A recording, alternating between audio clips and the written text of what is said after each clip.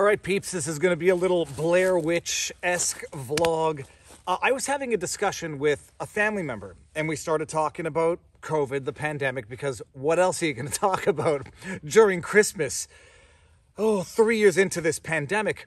And I dropped a statistic that I then had to immediately go fact-check myself on. I'm talking and I say, do you not find it odd that the flu basically disappeared during COVID? And then I was immediately challenged, that's not true. And I was like, I'm going to go fact check myself just to make sure. And lo and behold, I went down a rabbit hole. My wife has been saying that I've got to think about something else. But for those of you who are not afflicted with OCD or ADHD or whatever obsessive compulsive disorder it is, I have gone down a rabbit hole of this piece of information that I knew that I've never really stopped to think about in thorough detail. For those of you who don't know, the flu, which killed, I don't know, close to, I want to say 60,000 people in the US in 2017 to 2018, was apparently like the worst flu season worldwide. In 2018, the flu season was so bad in Canada that they were canceling elective surgeries at hospitals because hospitals were overwhelmed. But I think it was 2016 to 2017 or 2017 to 2018. That was a wildly virulent strain of the flu that killed tens of thousands of people, and I think the number is close to 60,000. You then fast forward to 2020 to 2021, the number was not even reported in a statistics about the flu deaths for that year. Like, it goes, oddly enough, from 2018 to 2019, 2019 to 2020, then 2021 to 2022. It skips the 2020 to 2021 year, and even more suspicious, in 2021 to 2022, they reported like 5,000 flu deaths in America, which is like a quarter of what it was during a typical flu season. And you read articles, and they do not hide the fact that they are trying to convince the general population, the general public, that the flu all but disappeared during COVID. From Scientific American, flu has disappeared for more than a year. Mask wearing, social distancing, and other steps to stop COVID-19 have also curtailed influenza. That would seem to suggest that it also curtailed COVID-19. Oh, and then, by the way, in pure gaslighting fashion, barely 8 months later, the fact checkers say, fact check, influenza virus is still active, hasn't, quote, disappeared, end quote. Can you believe the gaslighting? They are trying to make us think that we are going crazy. So I was not misremembering. It was, in fact, a correct memory, a correct understanding. The flu disappeared during COVID. Then I immediately began thinking, don't want to go down the conspiratorial rabbit hole. How could that be?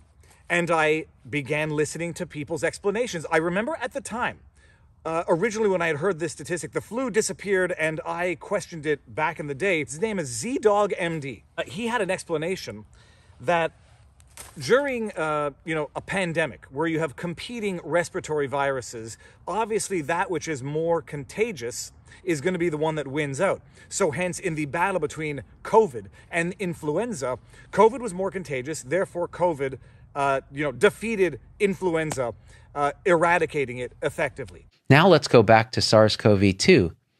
In this case, SARS completely supplanted influenza and, RSV and these other upper airway, infections that happen the same time of year.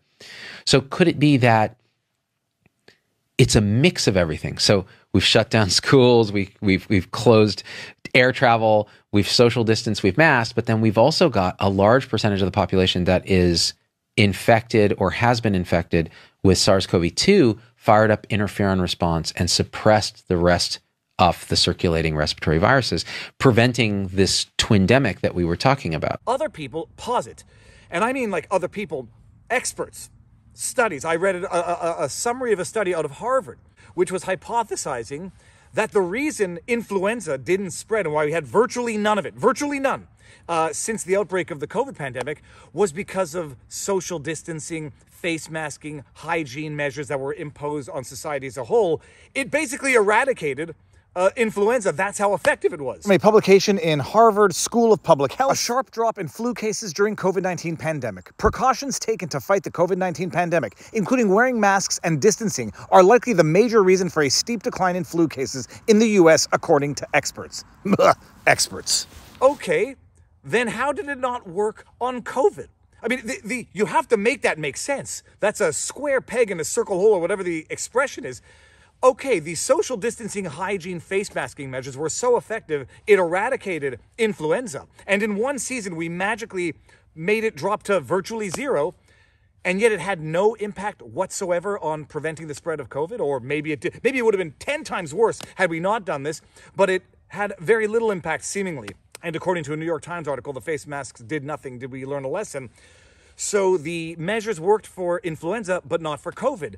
You gotta make that make sense. Some people are saying, well, influenza spreads through bigger droplets, closer contact. COVID was a much more contagious virus, and therefore, even these social distancing, face masking measures, which worked on influenza, didn't work on COVID. Okay, then why in the name of God's green earth would we continue with these measures if, though effective against influenza, interesting enough, not effective against COVID, we continue with these measures? It makes no sense. It cannot make sense. And these are all just perfectly logical questions to be asked in the light of these statistics, which we are being told is the case. I go to the Harvard study. Their biggest concern was not how to explain away the fact that influenza dropped to basically zero because of these very effective measures which didn't work on COVID.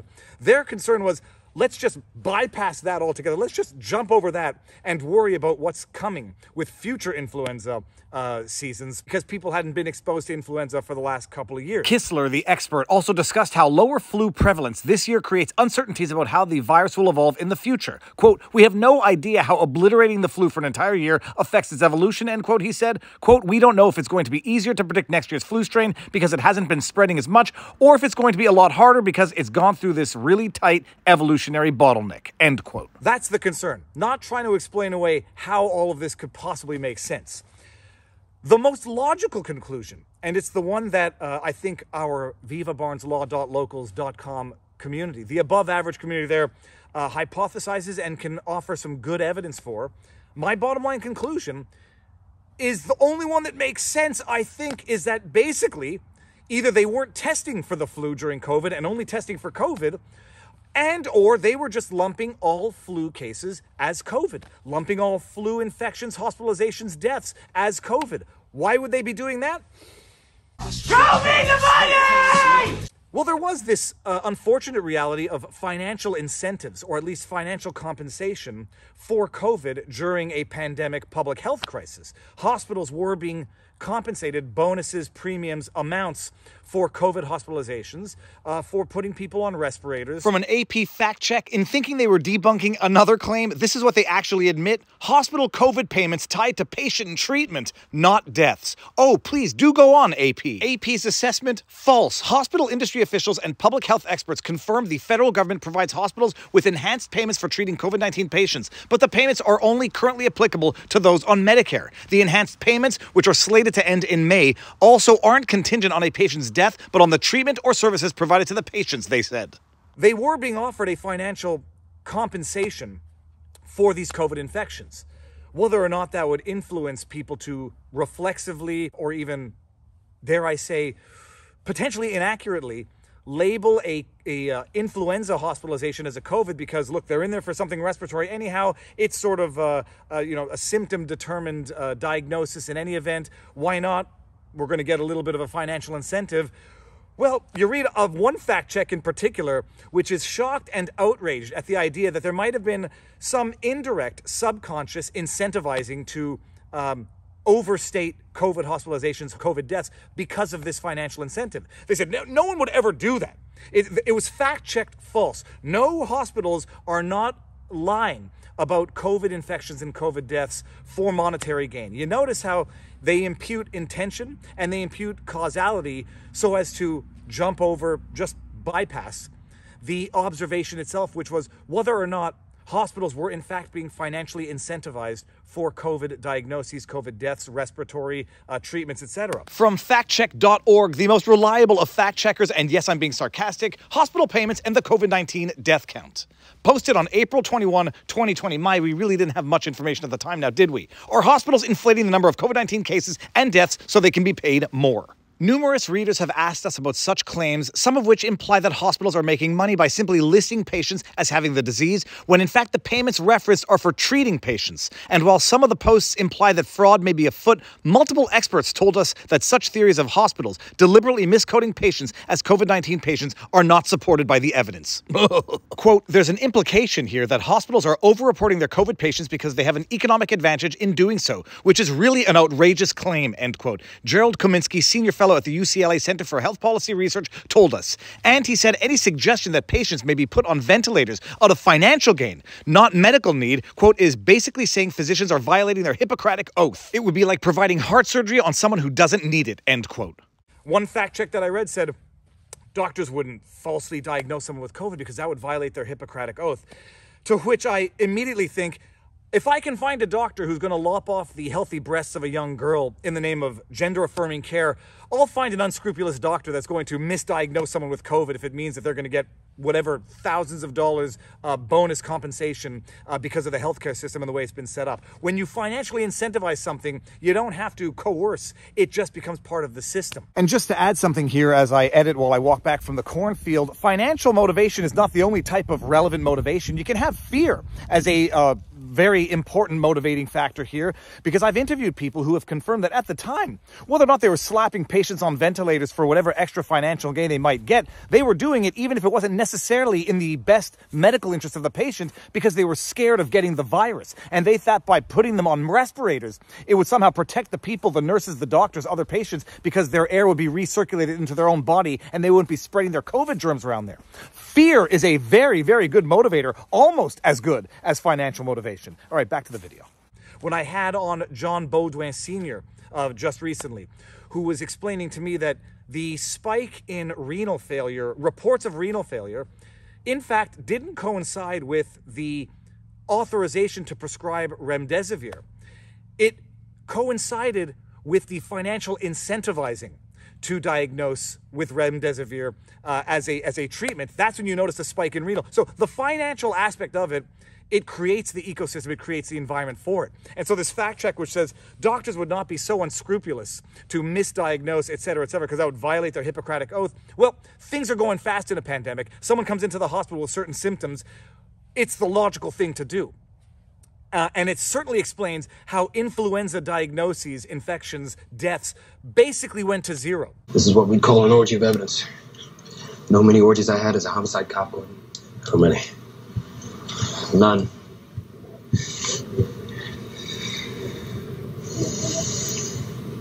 This was all arranged. It's one heck of a rabbit hole to go down, and at the end of the day, money corrupts everything. And at the end of the day, there are things that cannot and do not make sense, and people are very willing just to forgive and forget and move on. That's behind us. The wholesale corruption of the healthcare system, the health authority system, governments, everything. Wholesale corruption for financial gain, for narrative control, for compliance control. If the masks and the social distancing did not work for COVID, then why continue to implement it? Make sense of that without reflexively thinking control, subordination of a population. But try to make sense of any of this.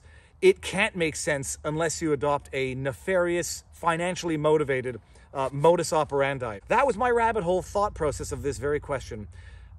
It's weird and can be very difficult to make sense of without going into dark places. All right, well, this is a beautiful, it's a beautiful forest. I mean, this is beautiful weather. You know what to do if you like this stuff. Like, share, subscribe, hit the notification bell, join our vivabarneslaw.locals.com community, where you can partake in this aggregate wealth of knowledge, a community that knows its stuff, that keeps others in check, that share knowledge and information with other members of the community so that we can all, as a whole, get much smarter, understand what's going on, and react better to the world around us. Go. Merry Christmas, and I'll see you before New Year's, but Happy New Year's.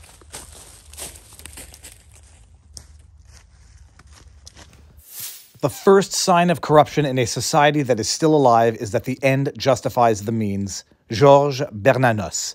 I can't say I understand this, but it sounds deep.